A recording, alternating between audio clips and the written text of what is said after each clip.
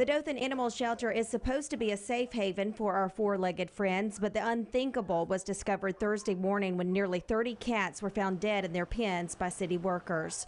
Two pit bulls who had just been brought to the shelter the day before the attack managed to break out of their chain link fence and make their way into the cat's pen. It's very sad. It's very devastating because, you know, especially being a volunteer and, you know, doing what I do, to know, you know, those animals, you know, were killed. It's very sad. Shelter workers tell WDHN they don't know whether the pit bulls will be euthanized. The fate of the dogs who mauled the 29 cats has not yet been determined. You never expect something like this to happen, and nothing like this has ever happened. I mean, I've been it with 13 years, and I've never seen anything like this happen.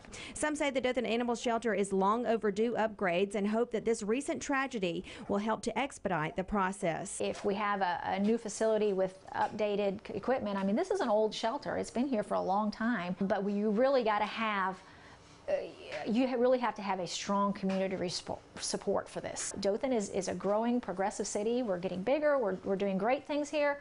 Taking care of the animals should be part of that. Counseling is being offered to shelter workers as the entire staff has been traumatized and saddened by the animals' unexpected deaths. In Dothan, Tanya Pruitt, WDHN.